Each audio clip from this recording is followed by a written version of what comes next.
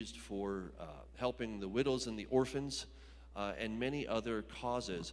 And it's exciting to see how God has brought us together so that we can do ministry together. So if you want to give in the back, or you can go to thewaycongregation.com and you can give there as well. Without further ado, I want to introduce my friend Norm Robinson and his wife Bridget. These are some good friends of mine from California.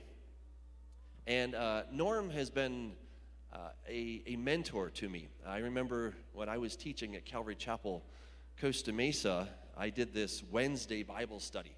And it was funny because he would come and he would listen, and I had just written my book, The First 6 Days, and he kept buying these books from me, and I'm like, what are you doing with all these? He goes, oh, I give them out.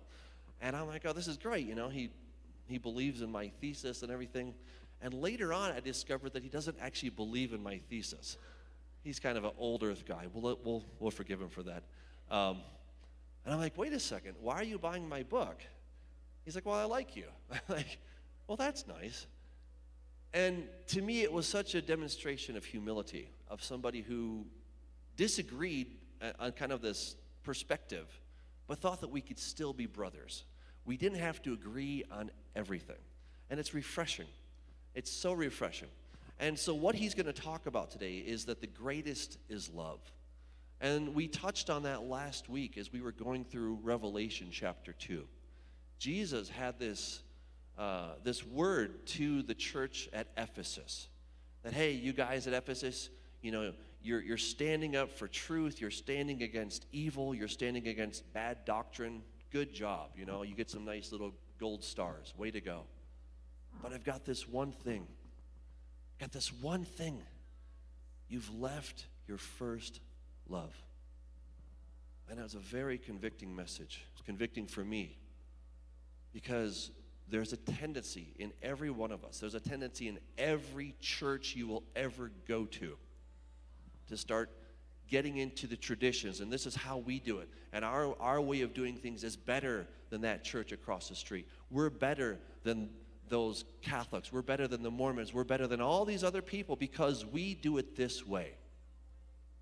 And over the last 2 weeks, I've been told I'm going to hell by a number of people online. One guy was upset that he said, you're a heretic. And I'm like, what did I do exactly? He said, you didn't pronounce the name of Jesus right. I was like, oh. And I'm like, exactly how do you pronounce it? And of course we're texting, and he writes Jesus. I'm like, okay. So what about the people that speak Spanish? He's like, well, if they want to get into heaven, they'll figure it out. They'll say it the right way. And I'm like, oh. So you've got people on that extreme. You've got to say Jesus and only Jesus. Then we've got this other extreme. You've got to say Yeshua or Yahusha or any other variation thereof.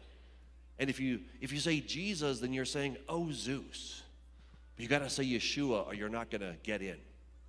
You guys, we can get so sidetracked on things that are important.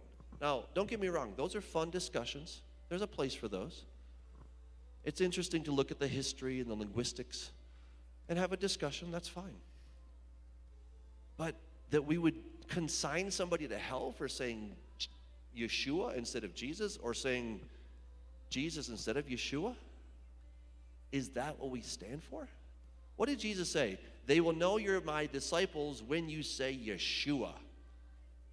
No, he didn't say that, did he?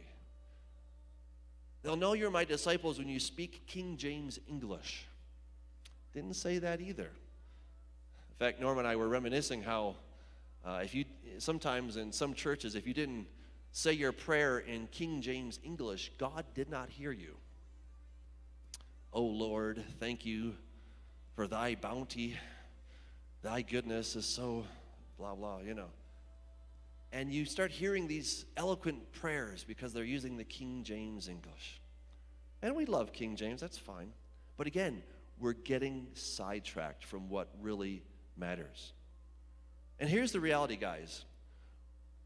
The fact that you're here on a Sabbath means that you've come out of many of those traditions, all right? But we don't want to jump from the frying pan into the fire, all right? So we're here on Sabbath, Give yourselves a thumbs up. That's great. But if we think that, well, now we've arrived because we're doing church on Sunday or on Saturday instead of Sunday, and if that's all we are about, and people are like, tell me about your relationship with Jesus. Well, I meet on Sabbath. Okay. Anything else? No, that's pretty much it. Then we've missed the boat again. So we want to do these things. As I was saying last week, we want to get that bank account up to zero. We want to just get back to ground zero. Doing the things that he told us to do is what you expect of any slave or employee. That's not going above and beyond when they show up for work on time. Like, should they get a medal for showing up to work on time? No, like that's just basic part of having a job. And so we want to do the things that he's told us to do, but that's just our baseline. We want to go beyond that. And so I'm delighted to have Norm, why don't you come on up, to have him share with us. He's going to be sharing on how the greatest is love. And it's so true. It's so important that we would remember that and practice that in all that we do. So thank you, Norm. Thank you, Doug. Last time I was here, I had the little earpiece and I could talk. So go old school with the mic, and at least I'm not encumbered by a cord, which that takes you how far back I used to go. Actually, I remember one time the sound went down, but God gave me a great voice that I can project to the crowd without it. And my wife says, a little quieter in public though, honey. That was a very interesting story about Doug's manuscript and my supporting his writing the first 6 days. Actually, he gave me the galleys to read before he published.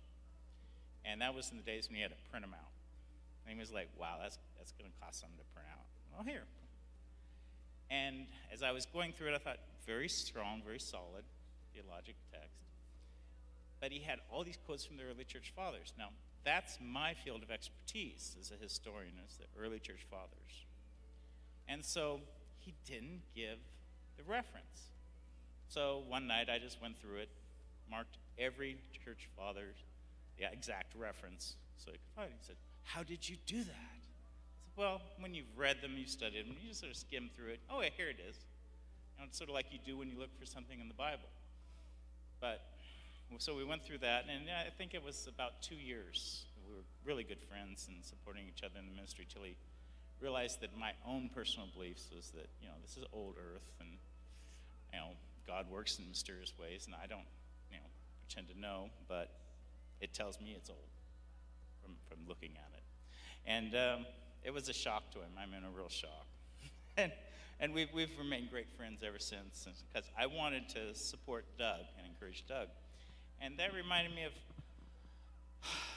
when I was young, getting older now, and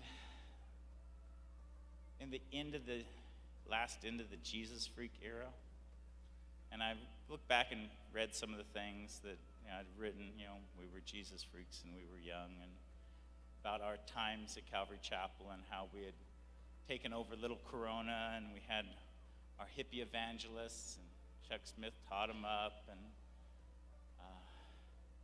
then back when I got the Living Bible when I was 13. I'm a man, officially.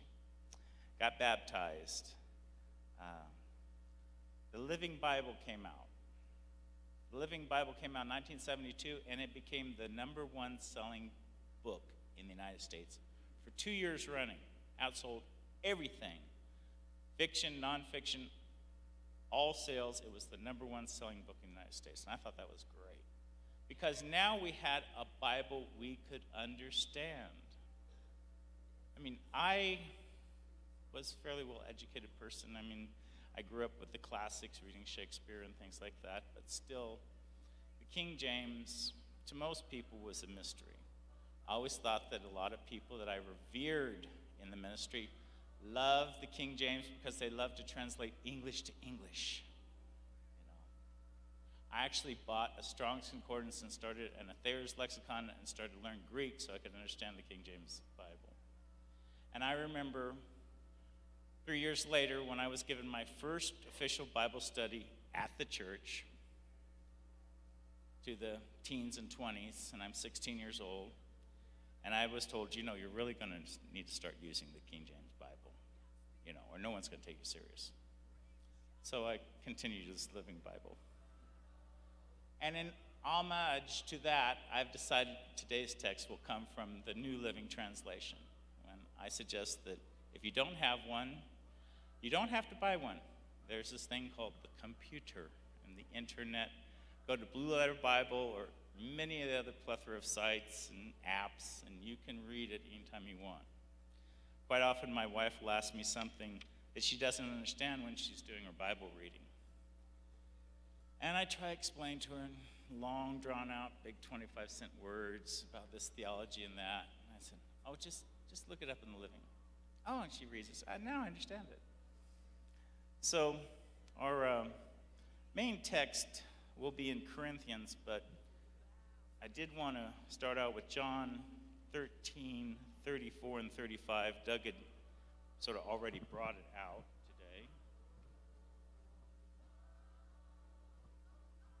today.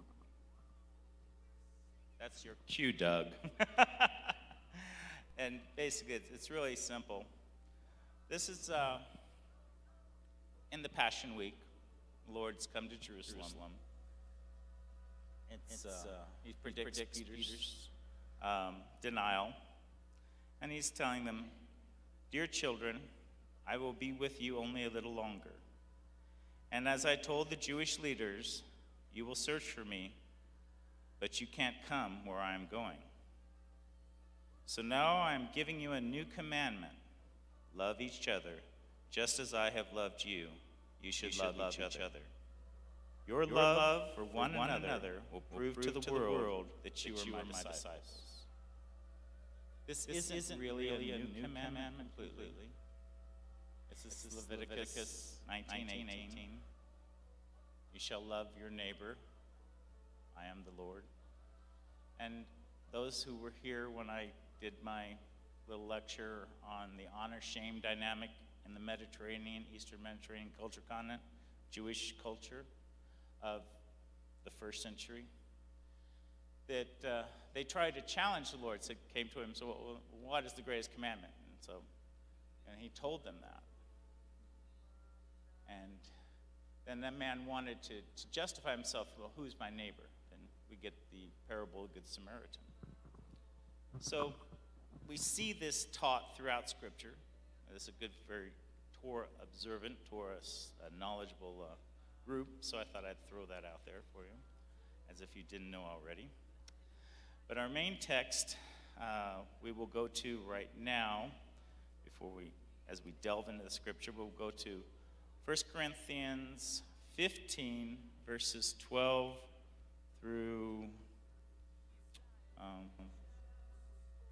we'll go through 20. Actually, I could go further back to 15, but time is limited. And I always thought, and I studied in one of the things from the time that Bridget and I, when I had my last official study, and then we had our home study when we were married, is that I was on a quest for essential theology. What is essential theology? What must you know to be saved? I mean, do you need to know the nativity story, the virgin birth? It's good. It's good to know. You can spoil it Christmas for all your friends by pointing out all the problems in the nativity scenes. But it's not in Matthew. It's not in Mark, the earliest gospel. It's not in John, the last gospel. Paul never addresses the nativity. So is that essential? No, it's not really essential. The teachings of Christ, the moral teachings of Christ, most excellent according to our founding father Thomas Jefferson, who was an atheist. But his teachings were most excellent. Then you think, the crucifixion, that's essential. A lot of people, a lot of Jews were martyred. Crucifixion. Can you have Christianity without crucifixion? No, not really. It's essential to know that he was crucified. What about the empty tomb, when they came to the empty tomb, as in the end of Mark?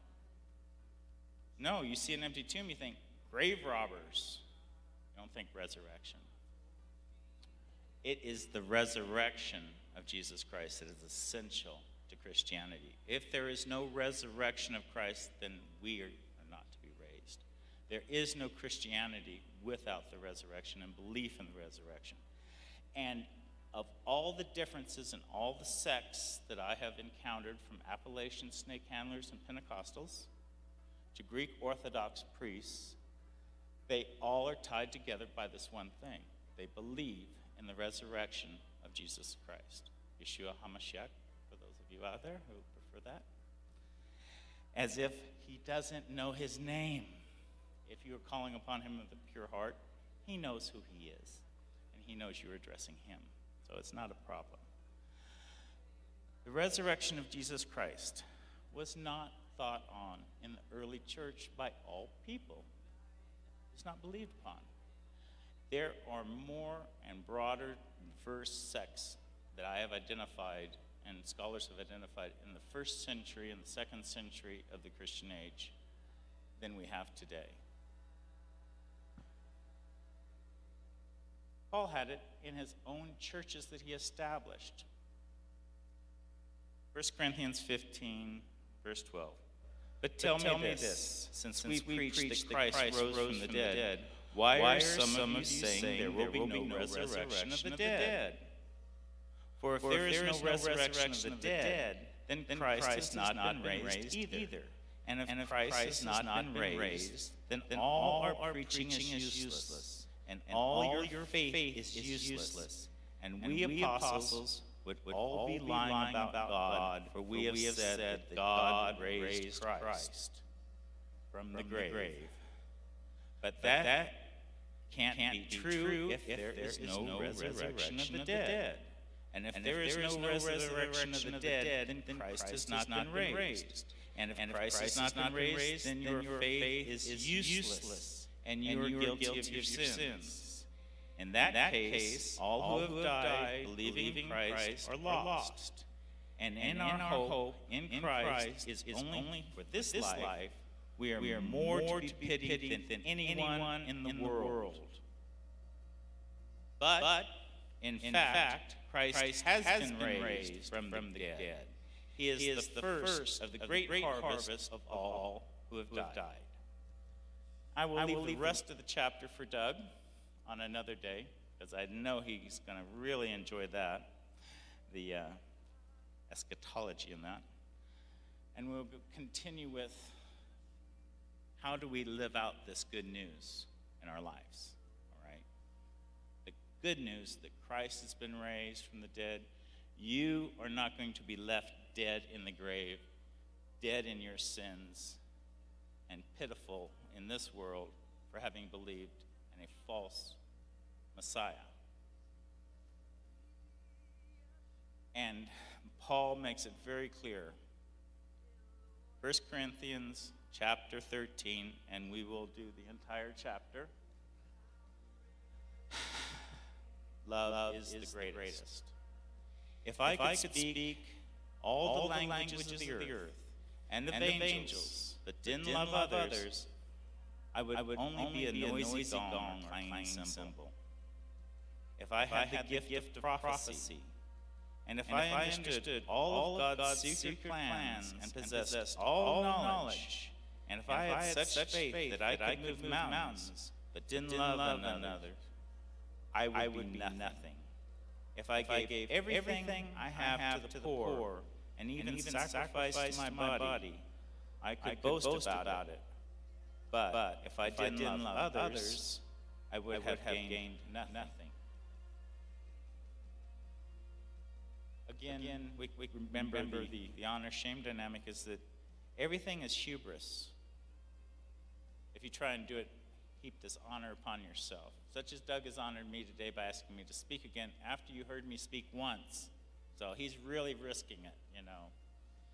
It's an honor, great honor. My wife and I are founding members of Friends of Jewish History, Touro College Avenue J campus, and a good friend of mine who's Dean of Academic Affairs there, Dr. Henry Abramson, whose Jewish name is Hillel.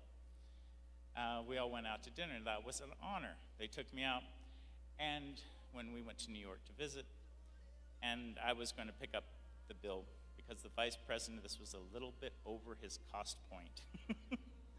And no, I could not pick up the check. If we are taking you to dinner, it would shame them if I would have allowed me. Actually, now Henry Rubin, he's not quite so orthodox. I think he would have gone for it. So, but in that culture, if you hold to these things, you find that you can have all of this. If I had all of this prophecy, and we talk about having faith, how many people have ever come up and said, I have all faith, you know? I mean, a lot of people think they have all faith, but I have not yet seen anyone move a mountain into the sea. And you just need a little mustard seed size, need a grain of faith to do that. Oh, Lord, I have faith, but give me more faith, you know? Peter. Love is patient and kind. It is not jealous or boastful or proud or rude. It does not demand its own way. It is not irritable. It keeps no record of being wrong. How much easier would our lives be if we have no record of being wronged? Now, it's really easy to get resentments in this life if you don't let go of things. The Lord has taught us to love. And perfect love, when you stare into the face of this perfect law of love, it takes away all of the hurts if you just let them go. It does not rejoice about injustice, but rejoices whenever the truth wins out. Love never gives up, never loses faith, is always hopeful, and endures through every circumstance. Prophecy and speaking in unknown languages, tongues, and special knowledge will become useless, but love will last forever. Now our knowledge is partial and incomplete. I really haven't known everything since I was a teenager. That was the last time that I knew everything. The older I get, I think I must be becoming senile because the less I realize I know. But I do know that if I continue to love people, encourage people, if I agree with them or not about what I call minor theologies, which is basically everything else than the life, death, and resurrection, ascension of our Lord, then I'm doing the right thing.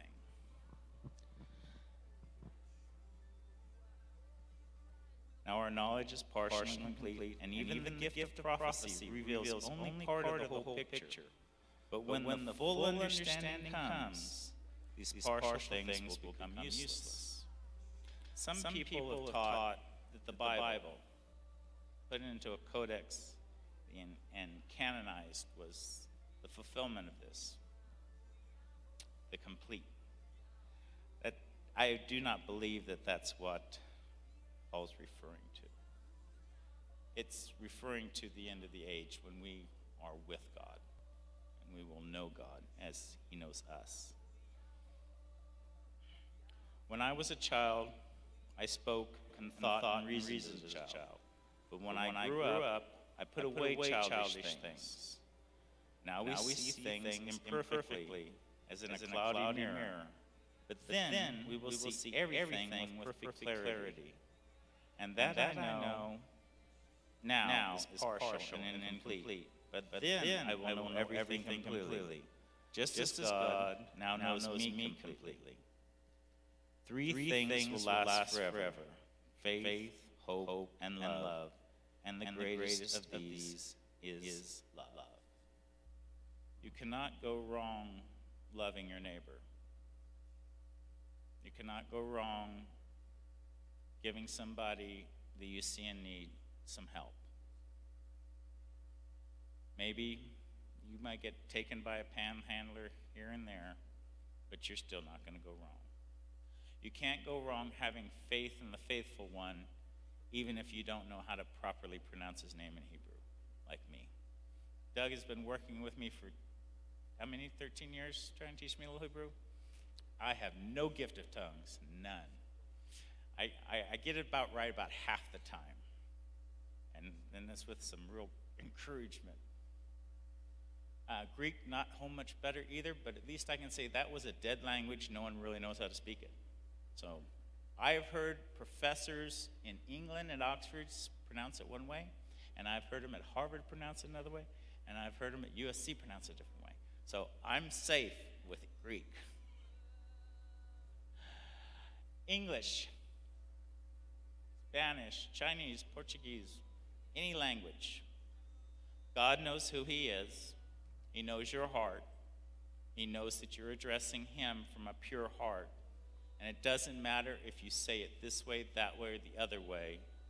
As long as you are reverent and loving and seeking him with your pure heart, he will hear your prayer and he will respond to your prayer. And you will know it in your heart that God has heard your prayer. It doesn't mean you're always going to get your way. God is not the God of this world. He is not Santa Claus. But he is our God, who is the creator of the heavens and the earth, the Alpha and the Omega, the beginning and the end. And I thank you for allowing me to be here and to speak to you today. Thank you, Dad. Thank you, Norm. What an encouraging word. You know, the things that he's challenged us with are not easy because we go back into our daily lives. We go back into some of the pursuits that we have, the discussions that we have with family and friends. And it does raise a very interesting question. If it's all only about love, then why do we take time to get into eschatology? Why do we take time to learn the history of the early church? Why do we spend all this time and energy and effort learning the ancient languages? Why do we do these things? And even for me, that's a very challenging question. And what I would suggest is that it's good to know history. It's good to know the culture. It's good to know the context in which these things happen. Because as we talk about love, love can be very gooey. It can be something that it's very different for one person than another person. And back in the 60s, it was free love, right? And for others, you know, the homosexual community says, well, you should just love us, you know, it's okay, right? And so what we want to do, the reason that we study the Bible is to understand what is God's definition of love. Because my definition, your definition, are not really important. God's definition of love is of the utmost importance. And we read in 1 John that if you say that you love him, but you don't keep his commandments, you're a liar, and the truth is not in him, not in you.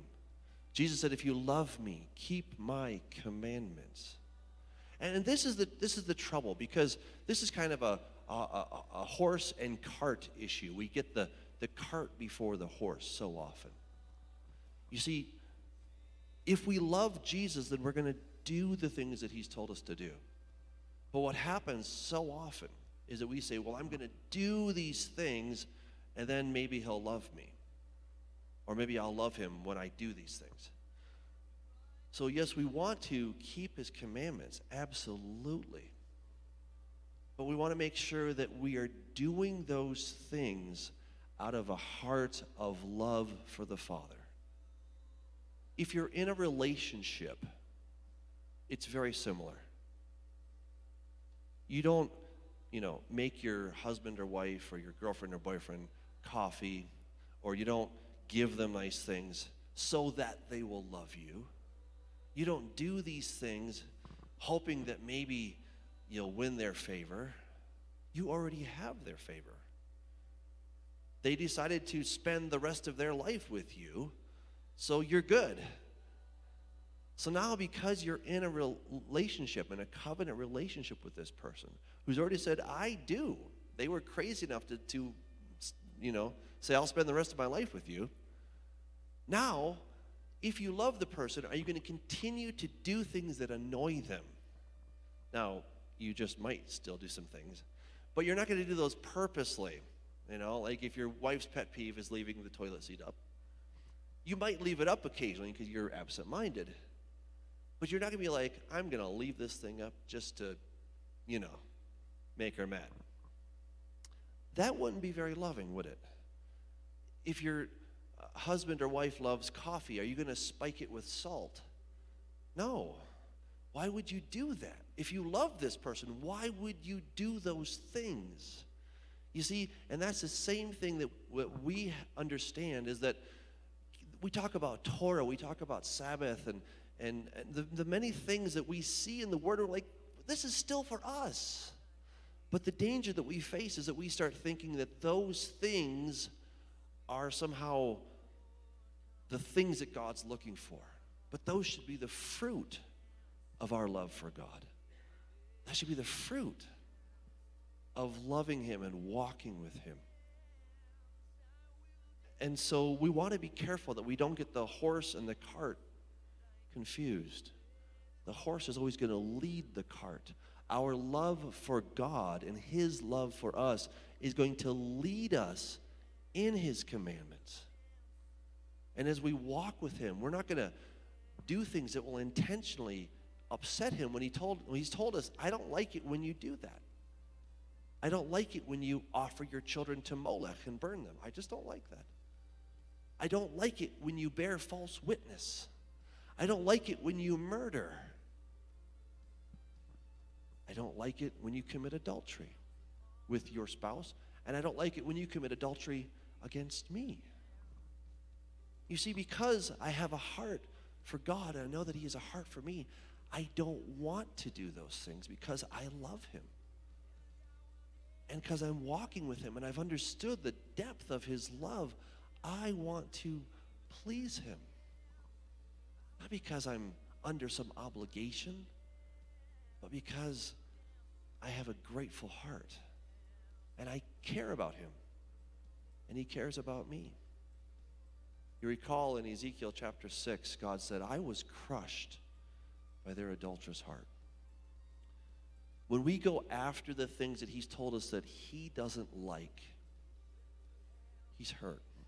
Yeah, God is hurt. The creator of the heavens and earth, the almighty, the omnipotent, the all-powerful, can be hurt by your actions. You know why? Because love is vulnerability. That's what it is. That's what it is. There can be no true love without the possibility of being hurt. And God was willing to make Himself vulnerable when He created Adam and Eve in His image and in His likeness, and then He gave them, in fact, he in order to really be like Him, they had to make a choice. A yes or no. Either is good. Well, one is better than the other. But both of them, either choice was necessary to be like God. You recall that after Adam had eaten, God said, hey, look, man has now become like one of us, knowing good and evil. That was from the bad choice. Adam could have made the right choice. But either way, God had to make Himself vulnerable because He wanted creatures that would not just be robots or pets or something that He's just pre-programming it and then what you put in is what you get out. And we say, oh, I love you, Lord. And He's like, yeah, I know, I programmed you that way. Of course they're going to say that. He wants it to be where we can say, no, I hate you. Because if we have the ability to say, I hate you and I want nothing to do with you, when we actually turn around and say, I love you and I understand how good you are, then it has meaning. Then it has value. Then it has value. So the greatest of these is love. And you know what? If our God has been patient with us and he's loved us and he's forgiven us, shouldn't we be patient with one another? Should we really blow up when somebody says something that we didn't quite like, or they used the wrong buzzword, or they didn't say the name of God the way we think it should be said? Shouldn't we show some compassion and patience with one another? And if we are truly on a path of discovery and learning, and we're walking now the way that Yeshua taught, should we have patience with those who are just a couple steps behind us? Absolutely. Because there are people that are more steps ahead of us, and they're being patient with us. We need to be patient with each other, kind with each other. And we should forgive each other's sins. We should forgive each other's offenses toward us. That's what love is all about. Jesus said, "They will know you are my disciples if you have love for one another." That's it. That's it. And the world is watching. They're like, we don't want to be Christians because we see you guys and you're a bunch of hypocrites and you're just, eating each other, always throwing stones at each other. We don't want to do that. Look, I'm not telling you to not stand for truth. I'm not saying that you have to just be wishy-washy, like everything goes, man. It's okay. You can have principles, but you can have principles and still love your brother and your sister. And you can even say, you know what? I disagree. In fact, Norm and I have times where we're like, I just don't agree with that. But I still love you because you're a good brother. And I know that you're made in the image and the likeness of God. And even though we disagree on this particular point, it's fun, it's academic, it's interesting, it stimulates your brain. And, maybe he'll see the light one day. Maybe he won't. Maybe I'll see the light one day, right? But you know what? Even if neither of us sees the light on each other's issues, we can still love each other. And that's what we want to do, is love each other, despite our differences. Because I'll tell you what, even here at the Way congregation, we don't all think the same. I have views that are different from your views, and you have views that are different than mine. But does that mean that I should hate you or say, you're going to hell or something like that? No. Look, God will take care of the afterlife. That's his department. He gets to decide. He's the judge, not us. So our job is to love one another. And you know what? Be open. Be vulnerable to learn something new. Be vulnerable to say, wow, my brother or my sister has a different perspective. Brother or sister, tell me why you think that way. Help me understand why you came to that conclusion. And maybe I'll understand and I'll agree, or maybe I won't. Maybe we can have a good discussion. Maybe God's going to use me to help you grow. Maybe God's going to use you to help me grow. But either way, when we love each other, we grow, we learn, we have fun, we have joy. That's what we want to be about. That's what we want to do. And we're just so, so grateful for all that our Lord has given us. If you'll stand with me, I want us to finish with this most wonderful blessing. It's a good, good blessing. This is God's promise to you that he loves you, he cares about you, and he wants to bless you. Yevarecha Yehovah ve'yishmerecha, Ya'er Yehovah panav elecha v'yichudecha, Yisa Yehovah panav elecha ve'yasem lecha shalom.